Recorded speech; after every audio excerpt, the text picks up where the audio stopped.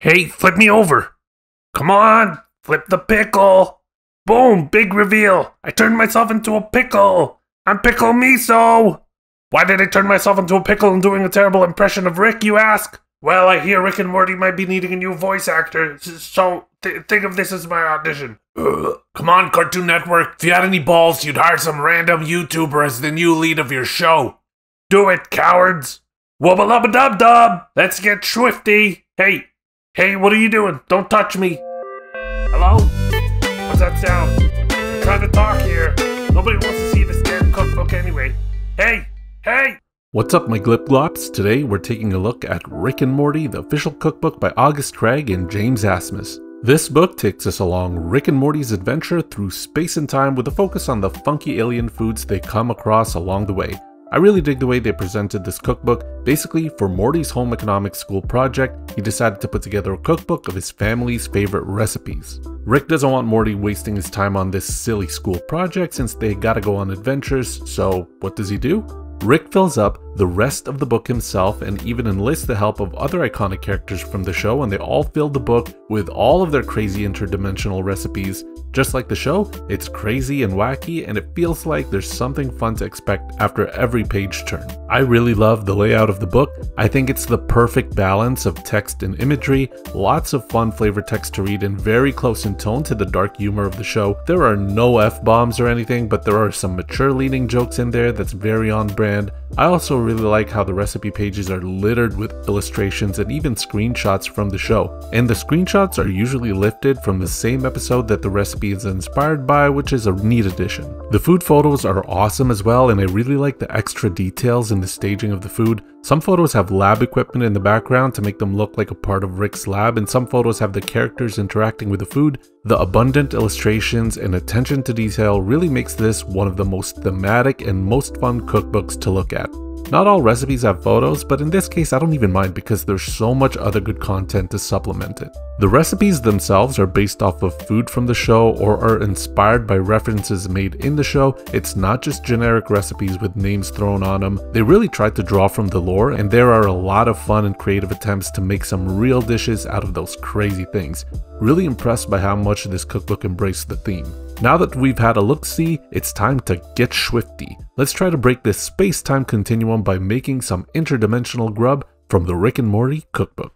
Now we can't do Rick and Morty food without paying tribute to the iconic Pickle Rick. After all, Pickle Rick won the show its first Emmy, launched 1,000 memes, and inspired a bunch of merch, including this one. So to make Pickle Rick's transformation brine, we need to mix together a half cup of white vinegar, a quarter cup of rice vinegar, 3/4 cup of cold water, half a tablespoon of kosher salt, and a 3/4 teaspoon of sugar. Mix it all up and set it aside for now. Then warm up a pan and toast half a tablespoon of black peppercorns, a half teaspoon of coriander seeds, a 1/4 teaspoon of crushed red pepper flakes, half a teaspoon of fennel seeds, and a bay leaf. Stir it for a few minutes until it's nice and fragrant, but make sure not to burn them. Combine this with the brine you made earlier and let it all simmer. Next up, get a large mason jar and place inside 3 lightly crushed garlic cloves and 2 to 3 sprigs of fresh dill. I actually grew this dill myself, and it's one of the many herbs I'm growing in my Click and Grow indoor garden. I live in a condo, so I don't have a ton of space and I don't have an outdoor area, but growing a garden is made possible with Click and Grow's slick and easy to use indoor gardens. Click and Grow sent me this Smart Garden 27 model, which is the perfect fit for my space. I used to dread buying fresh herbs because you buy a bunch and you only need a bit, so you gotta force yourself to use the rest or they just go bad in the fridge. Now I got access to my favorite herbs like dill, chives, mint, basil, anytime I feel like. I got jalapenos, cherry tomatoes, and even edible flowers like pansies if I'm feeling fancy. These aren't your average hydroponic gardens, by the way. Unlike hydroponics, Click and Grow is way lower maintenance. No need to worry about water quality, fertilizers, pH level, no yucky tangled roots in the tank. Just pop in these pre-garden pods with smart soil technology, fill the tanks with water, light it up, and wait for the green. All of my pods sprouted except for one piri pod, which is fine because Click and Grow has a sprouting guarantee and will replace a pod in the rare chance it doesn't grow. This has been a complete game changer for me. I got a link in my description for 10% off your Click and Grow purchase, so if you like fresh herbs or if you just want a cool project to deepen your connection with plants and nature but without all the hassle, I highly recommend that you check this out. Back to our pickles. Add 6 Persian mini cucumbers with the rough ends cut off, I kept the ends on some of mine because I wanted some of them to have that iconic Pickle Rick look. I also couldn't fit all 6 that the cookbook called for, so I just straight up ate one. Once everything is in, carefully pour in the hot brine until it covers the cucumbers. For some reason, mine fell really short. In hindsight, I think it would have been better if the brine recipe was doubled, so to make up for it, I'm just going to add some extra white vinegar to top it up and hope for the best. Seal it up and pop it in the fridge after it's cooled down. You can eat this the next day, but they become better over time and can last in the fridge for a couple of months. And since I'm feeling extra, I added some candy eyes on it. It's Pickle Rick! Now it's time to build up the courage to try these courageous chili dogs.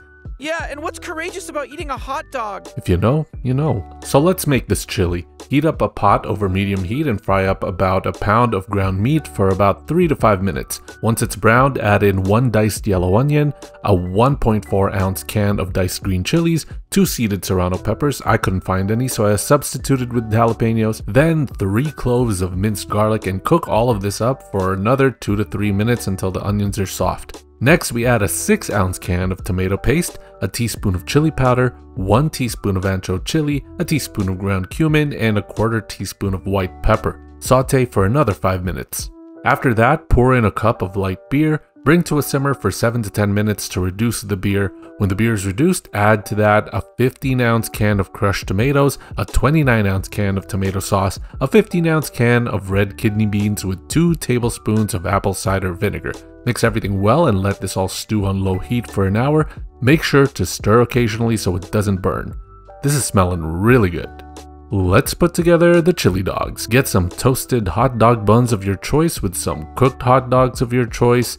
Place your chili on top, sprinkle on some shredded cheddar cheese, some diced red onion, and we're ready to gorge on some courageous chili dogs. Prepare to get messy. For our final stop, we head to the AI-generated world of Froopyland to have some colorful and fantastic Froopyland waffles. To make the Froopyland batter, let's make some waffle mix. The cookbook waffle mix recipe calls for 6 cups of all-purpose flour, 1.5 cups of powdered buttermilk, a 1/4 cup of sugar, 3 tablespoons of baking powder, 1 tablespoon of baking soda, and 3 tablespoons of kosher salt. This makes about 8 cups of waffle mix, but since the Froopyland waffle recipe only needs 1.5 cups, I made a smaller amount. So yeah, take 1.5 cups of that waffle mix and add to that a cup of water, 1 egg and 1 egg yolk, 2 tablespoons of melted butter, and a teaspoon of vanilla extract. Whisk it all together, but don't overmix because we want this batter to be slightly lumpy still. Split the batter into 4 bowls and add 5 to 10 drops of different food color to each container and mix it well. Spoon in about a tablespoon of each color into your waffle iron and drizzle in whatever pattern you want, and cook these according to your waffle iron instructions. Unfortunately, I think mine was too hot, so I got a lot of brown instead of the fun colors. Damn it. For the next batch, I lower the heat and yeah, still too hot. Double damn it. Nothing some whipped cream and fun sprinkles can't fix though, right? Yeah, it still looks a little messed up and it's nowhere near as pretty as the cookbooks, but it's the inside that counts, right?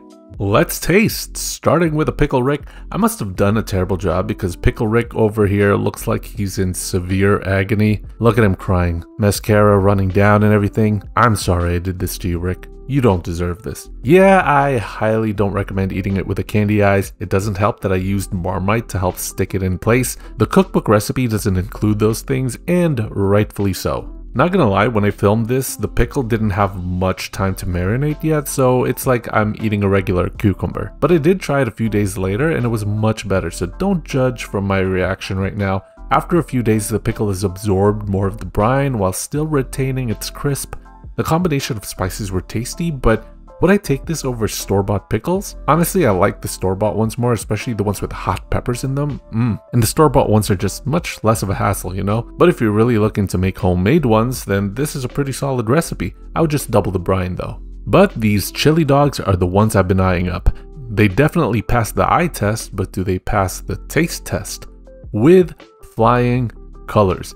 This is pretty dang delicious. The chili has the perfect consistency, not too thick that it overpowers everything, but not too thin that it soaks into the bread or runs off the side. I love the combination of peppers and spices, and the tartness of the green chilies take it to a whole nother level. Oh, Honestly, one of the best chilies I've ever had. Even with all that, it's still not that spicy, so I would probably double the chilies in seasoning because I like my chili burning hot. But regardless, I can eat a whole bowl of this anytime, and I'm already looking forward to eating these leftovers for the whole week. The Froopyland waffles didn't come out the way I want, but it's the taste that counts.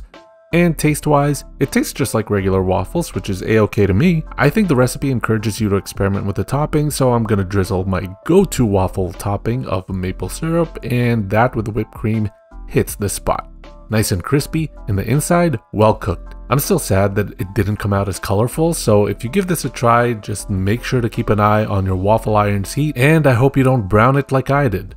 Final verdict for the Rick and Morty Cookbook: ridiculously creative and mortificently fun.